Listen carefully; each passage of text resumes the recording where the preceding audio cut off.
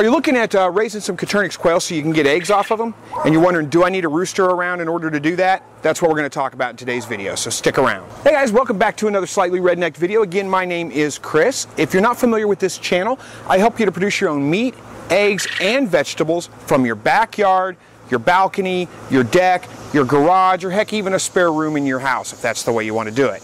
Today we're going to be talking about Coturnix quail eggs, and do you need roosters around in order to get eggs? You may have heard my rooster crowing just a minute ago. There's a good reason why you might not want to have them around if you're worried about them annoying your neighbors or any of those kinds of things.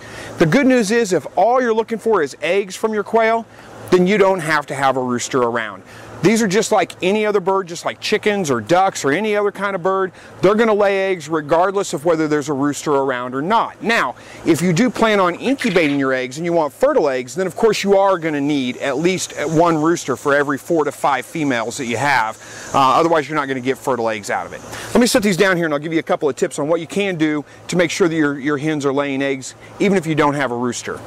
Alright, so as I said before, you don't need a rooster around in order for your Coturnix quail to lay eggs. If you're having problems with your Coturnix quail not laying eggs, the first and most likely issue with that is the lack of light.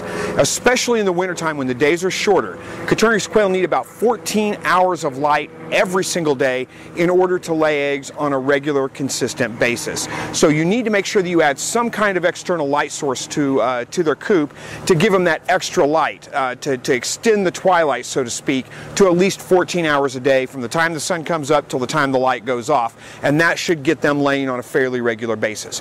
The next thing that you want to look at to make sure that they're laying on a regular basis, and if you plan on keeping them laying all year round, you need a really high protein food, 25% or more protein level. Look at game bird starters. Those are a great one. If you can't find game bird starter, look at turkey starter. That's a good option for you as well. Just make sure it has about 1.5 to 2% calcium in it, and you're going to be fine. You can even use chicken starter or chicken layer, but usually those are a little bit lower protein and don't have quite that high of a protein, so you may want to, if that's the case and that's all you can get, you can supplement their protein level a little bit with things like mealworms and crickets and some of those kinds of things to give them a little bit of a boost in protein.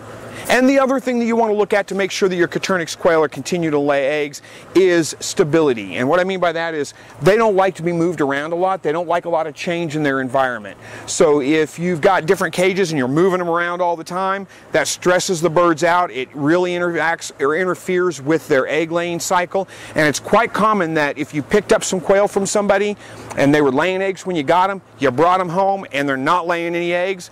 Very common thing. Whenever you move them around, put them in a new hutch, travel with them, whatever, it's almost always about 2 to 3 weeks before they start laying eggs again. It's just a common thing. So if you're having problems with your quail, try to find them a permanent spot, leave their hutch in that one spot, leave them there, leave them alone, and make sure they have plenty of light, and you're probably going to start getting eggs pretty quick.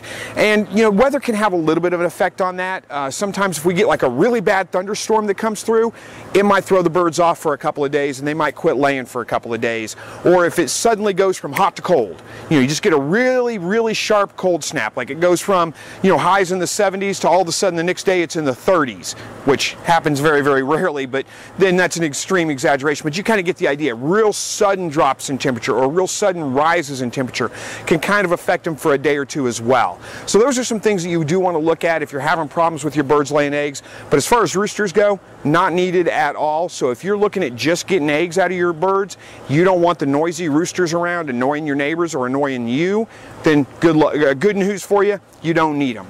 You can just simply eat the roosters, or whenever you go to pick up quail, just buy females. You're going to have a really hard time finding somebody that's going to sell just females to you though. Everybody's got an excess of roosters and not enough females. So you're going to have a hard time with that, but if you can find it, great. If not, and you're against eating the males, find a neighbor, find a friend, somebody like that that might take them for you, and you can get rid of them that way. That way you don't have to worry about feeding them, you don't have to worry about the noise from them, and you're still going to get eggs from your birds every single day. So thank you guys so much for watching this video.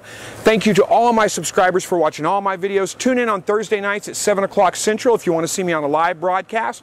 You want to ask your questions. I do my best to answer every question and answer every comment that comes up in the chat during that live broadcast. Usually lasts for about 45 minutes to an hour the last couple of weeks. Look forward to seeing you guys there as well. Hit that subscribe button if you want to stay updated with this content. And as always, God bless.